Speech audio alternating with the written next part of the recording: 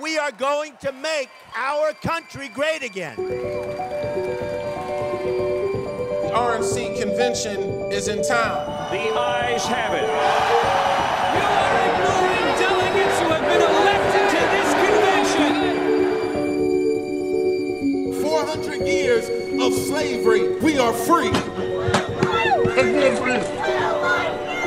Government may not want to respect that, but we are free. This week is all about proving that we can do serious journalism work, and we can do it with a young crew. A large spike, go on, get the bike. Oh, the police officer better watch their back. What I'm called to do is make sure that we fight for the poor.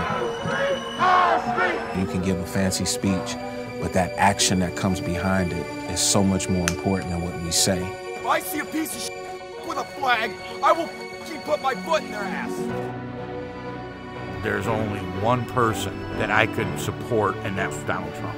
This is going to be the first step to us taking back the White House. I actually hope that Donald Trump wins. He's going to wake a lot of people up. You don't want that. Fear, hate, and violence are dividing our communities. I don't want Muslims here because the only thing they want is to kill us. If you're like me, you're wondering what's next. He's speaking my language. You have to deal with the reality that he could win. And if he do win, what you gonna do then? Start buying guns. Trump is trying to use this moment to divide us. We have to stand together against him. If you want to change anything, you need to be part of the process.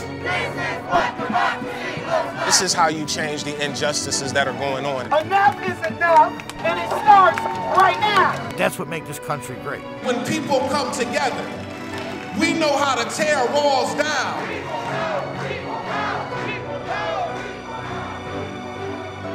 My brothers and sisters, change is not coming. Change is right here, right now, with our people.